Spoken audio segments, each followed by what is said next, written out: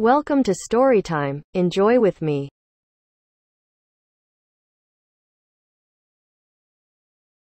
The Telltale Heart by Edgar Allan Poe. True, nervous. Very, very nervous I had been, and am. But why will you say that I am mad? The disease had sharpened my senses, not destroyed them. Above all, it was the sense of hearing. I heard all things in the heaven and in the earth. I heard many things in the underworld. How then am I mad? Observe how healthily, how calmly I can tell you the whole story. It is impossible to say how first the idea entered my brain. I loved the old man. He had never wronged me. He had never given me insult. For his gold I had no desire. I think it was his eye. Yes, it was this. He had the eye of a bird, a vulture, a pale blue eye with a film over it. Whenever it fell on me, my blood ran cold, and so, very slowly, I made up my mind to take the life of the old man and free myself of the eye forever. Now this is the point. You think that I am mad. Madmen know nothing. But you should have seen me.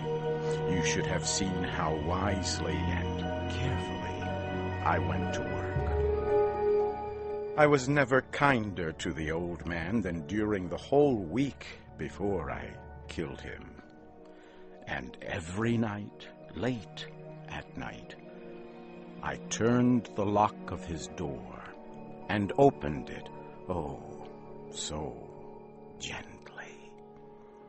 And then, when I had made an opening big enough for my head, I put in a dark lantern, all closed, that no light shone out, and then I stuck in my head. I moved it slowly, very slowly, so that I might not interfere with the old man's sleep. And then, when my head was well in the room, I undid the lantern just so much that a single thin ray of light fell upon the vulture eye. And this I did for 7 long nights, but I found the eye always closed. And so it was impossible to do the work, for it was not the old man who was a problem for me, but his evil eye. On the 8th night, I was more than usually careful in opening the door. I had my head in and was about to open the lantern when my finger slid on a piece of metal and made a noise. The old man sat up in bed, crying out, "Who's there?" I kept still and said nothing. I did not move a muscle for a whole hour. During that time, I did not hear him lie down. He was still sitting up in the bed, listening, just as I have done, night after night. Then I heard a noise, and I knew it was the sound of human terror. It was the low sound that arises from the bottom of the soul. I know the sound well. Many a night, late at night, when all the world slept, it has welled up from deep within my own chest. I say I knew it well. I knew what the old man felt, and I felt sorry for him, although I laughed to myself. I knew that he had been lying awake ever since the first noise when he had turned in the bed. His fears had been, ever since, growing upon him. When I had waited a long time, without hearing him lie down, I decided to open a very, very little crack in the lantern. So I opened it. You cannot imagine how carefully. Finally, a single ray of light shot from out and fell full upon the vulture eye. It was open, wide open, and I grew angry as I looked at it. I saw it clearly, all a dull blue with a horrible veil over it that chilled my bones. But I could see nothing else of the old man's face or person, for I had directed the light exactly upon the damned spot. And have I not told you that what you mistake for madness is but a kind of oversensitivity? Now there came to my ears a low, dull, quick sound, such as a watch makes when inside a piece of cotton. I knew that sound well, too. It was the beating of the old man's heart. It increased my anger, but even yet I kept still. I hardly breathed. I held the lantern motionless. I attempted to keep the ray of light upon the eye, but the beating of the heart increased. It grew quicker and quicker, and louder every second. The old man's terror must have been extreme. The beating grew louder, I say, louder every moment. And now, at the dead hour of the night, in the horrible silence of that old house, so strange a noise as this excited me to uncontrollable terror. Yet for some minutes longer I stood still, but the beating grew louder. I thought the heart must burst, and now a new fear seized me. The sound would be heard by a neighbor. The old man's hour had come. With a loud shout, I threw open the lantern and burst into the room. He cried once only. Without delay, I forced him to the floor and pulled the heavy bed over him. I then smiled to find the action so far done. But for many minutes the heart beat on with a quiet sound. This, however, did not concern me. It would not be heard through the wall. At length it stopped.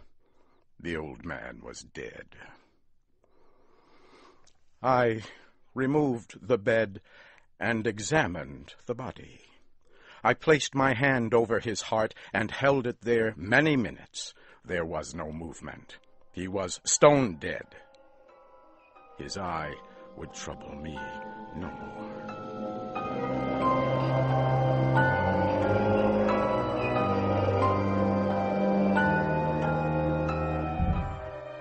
If still you think me mad, you will think so no longer when I describe the wise steps I took for hiding the body.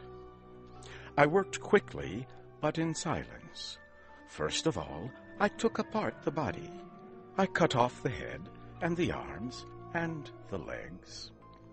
I then took up 3 pieces of wood from the flooring and placed his body parts under the room. I then replaced the wooden boards so well that no human eye, not even his, could have seen anything wrong. There was nothing to wash out, no mark of any kind, no blood whatever. I had been too smart for that. A tub had caught all. When I had made an end of these labors, it was 4 o'clock in the morning. As a clock sounded the hour, there came a noise at the street door. I went down to open it with a light heart, for what had I now to fear? There entered 3 men, who said they were officers of the police. A cry had been heard by a neighbor during the night. Suspicion of a crime had been aroused. Information had been given at the police office, and the officers had been sent to search the building. I smiled, for what had I to fear? The cry, I said, was my own in a dream. The old man, I said, was not in the country. I took my visitors all over the house. I told them to search well. I led them at length to his room. I brought the chairs there and told them to rest. I placed my own seat upon the very place under which lay the body of the victim. The officers were satisfied. I was completely at ease. They sat, and while I answered happily, they talked of common things. But after a while I felt myself getting weak and wished them gone. My head hurt, and I had ringing in my ears, but still they sat and talked. The ringing became more severe. I talked more freely to do away with the feeling, but it continued until at length I found that the noise was not within my ears. I talked more, and with a heightened voice, yet the sound increased, and what could I do? It was a low, dull, quick sound like a watch makes when inside a piece of cotton. I had trouble breathing, and yet the officers heard it not. I talked more quickly, more loudly, but the noise increased. I stood up and argued about silly things in a high voice and with violent hand movements, but the noise kept increasing. Why would they not be gone? I walked across the floor with heavy steps, as if excited to anger by the observations of the men, but the noise increased. What could I do? I swung my chair and moved it upon the floor, but the noise continually increased. It grew louder, louder, louder, and still the men talked pleasantly and smiled. Was it possible they heard not? No, they heard. They suspected. They knew. They were making a joke of my horror. This I thought, and this I think. But anything was better than this pain. I could bear those smiles no longer. I felt I must scream or die. And now, again, louder, louder, louder. "Villains," I cried, "pretend no more. I admit the deed. Tear up the floorboards. Here, it is the beating of his hideous heart."